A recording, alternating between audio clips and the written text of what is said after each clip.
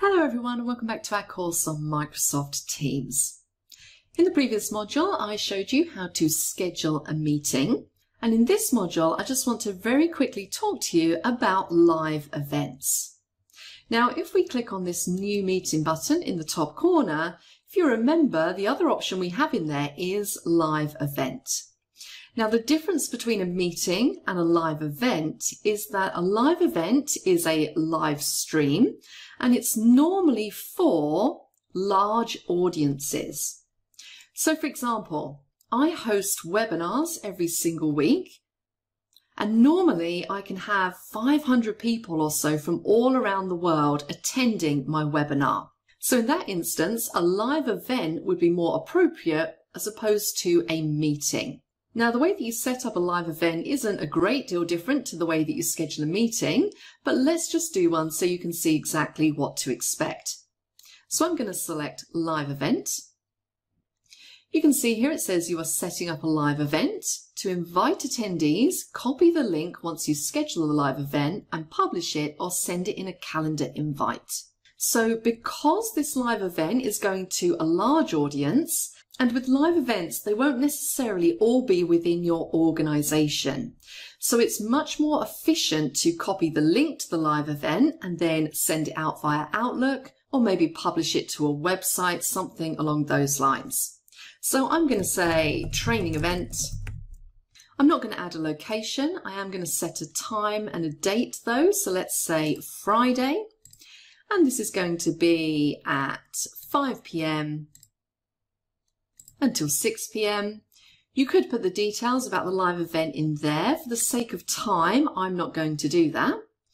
And you can invite presenters. So I'm listed as the event producer, but if Adam is speaking at this live event, I can invite him as a presenter and he will have presenter privileges in the live event. I'm going to click on next. Now this is where you can specify the live event permissions. So the top option here, people and groups, only the specified people and groups can watch the live event. I can set it to org-wide, so it means that everyone in my organization, so sharing the same email address, can watch the live event. Or I can have public, the live event will be open to anyone. And it says use this when most of the attendees are outside of your organization. Now you can see that that one for me at the moment is grayed out because this option hasn't been enabled by my administrator. But if it has, that will be an option that you can select. So I'm just going to say org-wide and I'm going to say schedule. And there we go. So it says to invite attendees, copy the link. So I'm going to say get attendee link and it's been copied to the clipboard and I'm going to close down. So I can now see that live event scheduled in my calendar. And if we click on it, we have a join link in there. But in order to notify people about this training event, I need to send them the link. So it might be that I want to jump across to Teams and maybe I want to put the link into the general channel. I can do Control V to paste that in. And when I click it, that's going to take me into the live event. And you can see here it says the live event hasn't started yet.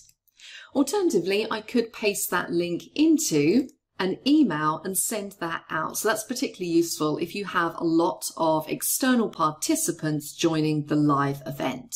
So really what I want to get across to you here is the difference between just a regular meeting and hosting a live event. That's it for this module. I will see you in the next one.